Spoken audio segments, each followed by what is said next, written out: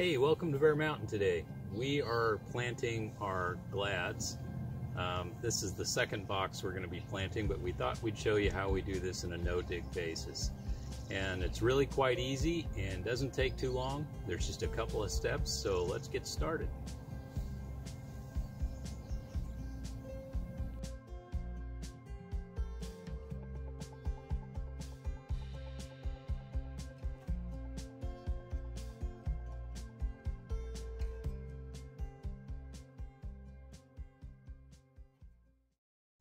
Okay, one of the first steps we do is we treat these bulbs with some mycorrhizal inoculant. This is an all-purpose soluble, which we use on just about everything except brassicas, and it just helps the roots form a little bit better relationship and helps get a little bit more resilience when it comes to moisture, as well as getting more nutrients out of the soil. It's really pretty easy. Well, hello, Mr. Webb. I guess he approves. Anyway, it's just about, ends up being about a tablespoon and a half in a 5-gallon bucket. Simply put it in, and then we fill it with water.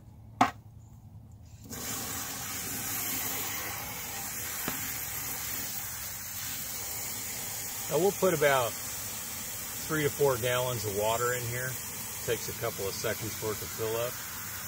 And the whole idea is this hose is with the nozzle on it, it's kind of agitating it a bit. So it's making it mix in pretty thoroughly. And there we go, that's about right. Okay, the next step, we'll start with our first group of glads we're going to plant.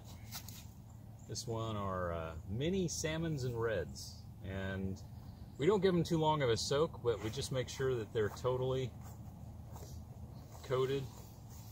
Soak in the water for a few minutes. Okay. Looks like you're washing them. It's sudsy. Yeah, it's a little sudsy, but that's just from the agitation. So let's talk a little bit about the bed itself. What did we do to prep it?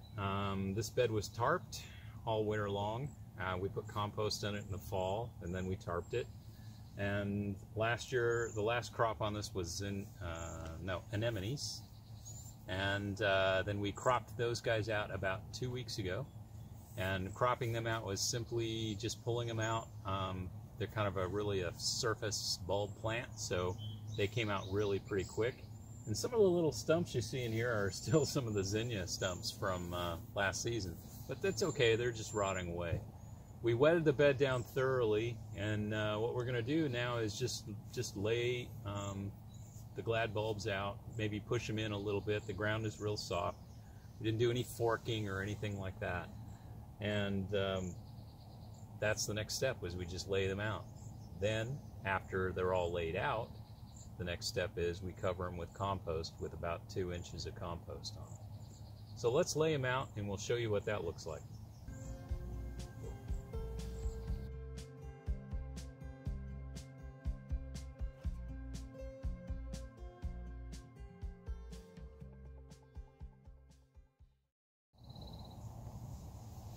Okay, we've laid out all the glads.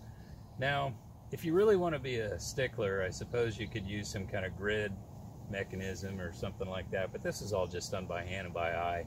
So it's not exact, but there's roughly a couple inches between the plants and a couple inches between the rows. We've got about 4 different varieties in here that we're going to be doing. Some of them, like on this end, are minis, and on this end are they're more medium size. And so we try to make sure everything was kind of grouped together. The next step we're going to do is we're going to put about 2 inches of compost over the top, so it'll be about that thick. These are just kind of gently pressed into the soil, and then we'll lay our irrigation lines down. And then as the last final step, and this is just because we're using what we found with urban waste, green waste compost, is that it tends to dry out, and when it dries out, it tends to have a problem with being hydrophobic, meaning that until it gets really wetted down again, it'll repel water. So what we're going to do is we're just going to use about a 1/2 inch of rotted hay over the top to conserve moisture from the sun kind of baking the top of the compost, so it'll keep it damp. It's not, the idea isn't to keep it wet, but just damp enough that these guys will take off and they'll grow right through that compost and right through the hay. This time of year, our climate, this may not work in somebody who has a wetter climate, like if you're living at the coast or something like that. You might have a slug issue with if you put hay out, and I can get that. But in that case, you're probably also not going to have an issue with the compost getting baked and dried out. We're kind of in Western Oregon approaching our dry season. So typically as we wind down May and go into June, we get less and less moisture, and then by 4th of July, miraculously July 5th, we go pretty much rain-free until almost Labor Day. And that's pretty much a normal year for us.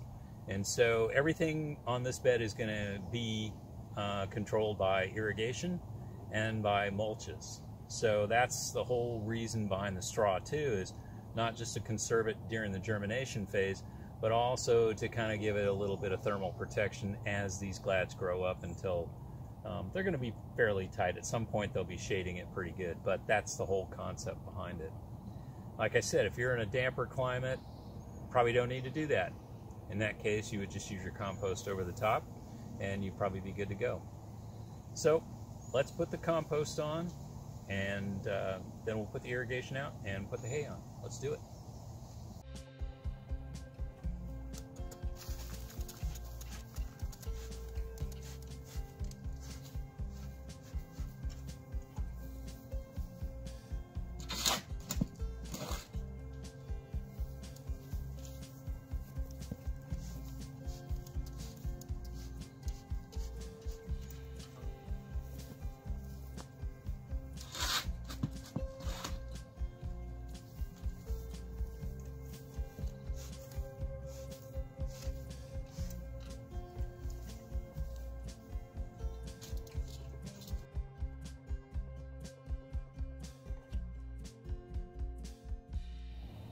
Okay, one of the last steps after we shovel the compost on is just make sure it's kind of evened out. I kind of got lazy and left my rake down below, and I'm looking at this box going, I bet I could rake this out, smooth it out with my hand faster. So this is something, don't do this at home, kids. Get the right tools lined up first. That was my mistake. Anyway, we just kind of smooth it out a little bit, make sure that it's pretty much even, a couple inches over the bulbs, all the way through. Always tends for me, I don't know if it's like this for anybody else, but when I'm shoveling something into something, it always seems like where I was standing closest to has a thicker layer than where you're throwing it to? Where I'm throwing it to. So wouldn't having the rake up here be also part of leaning out your farm? Oh man, you're gonna make me feel bad. Sorry, dear. Yes, I read Ben Hartman's book, but I'm just not very good at it, man. I do like the idea of having tools on both spots when you have half of your farm is down below you, yeah, and the other half is way up above. There's a lot of truth to that. It's a lot of walking. I mean, there is money in tools, but, you know, there's a lot more money and time wasted wandering around looking for them, too. No doubt about that.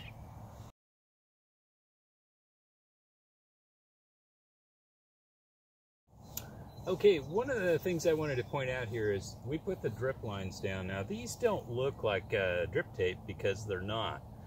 These are 1/4 inch micro inline emitters in it. They're spaced every 12 inch.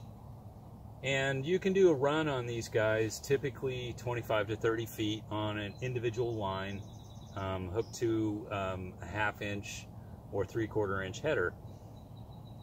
And we've used these things, they're amazingly resilient. Whereas drip tape, you might get 1, 2, maybe 3 years if you're treating it real well. We've been using these same no clog, 1/4 8-inch lines for, this is probably our 15th year. So they have lasted a long time. Occasionally you get a line that's blocked and you have to change it out, or more likely in my case I do something and I damage it, like it gets cut or something like that, and I have to splice it together. But we'll talk more about irrigation in another video coming up, as we do in the kitchen garden. We have a lot of irrigation to fix there. It's going to be using a similar system as this, so stay tuned for that one. The hay, this is just stuff that from last year's hay crop, and it's going to take a little bit to uncompress it, but we're not going to put much on, maybe a 1/2 inch.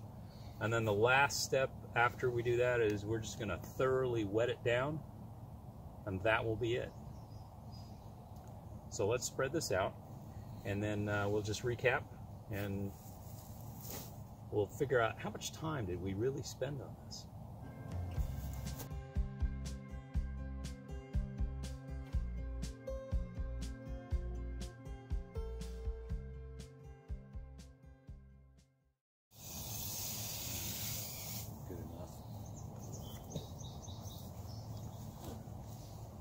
We're here.